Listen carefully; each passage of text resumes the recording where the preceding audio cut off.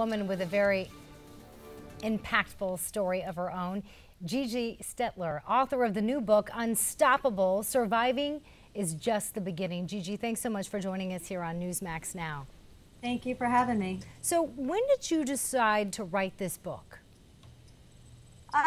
Well, I think after about maybe 8 or 10 crazy experiences, I had so many people, when I would just tell the story like I was sitting in my living room telling a story. Which one? You have several. that was just one after another. Every time something would happen to me, people would say, you have to write a book. You have to write a book. You got to write a book because you just can't make that stuff up. And, you know, I kind of, I was a little bit afraid to write the book while my mother was still alive because I didn't want anyone to judge her, you know, because she's not going to get the Mother of the Year award.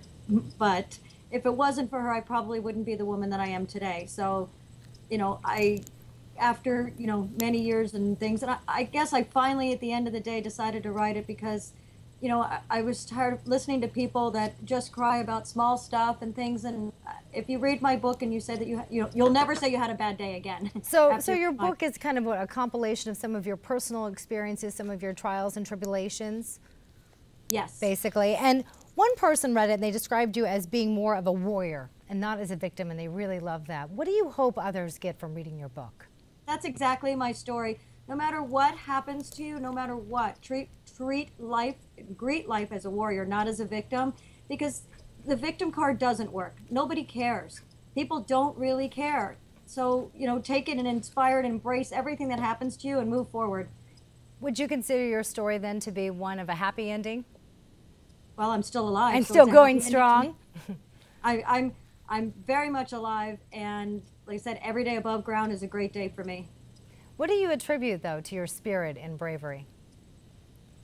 I guess I just, you know, I had my eye on the goal of being a millionaire since I was 11, and also trying to have my real father, who passed away.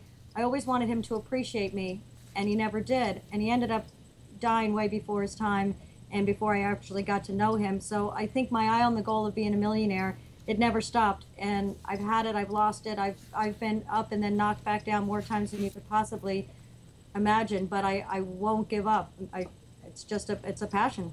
And do you have any plans to write another one?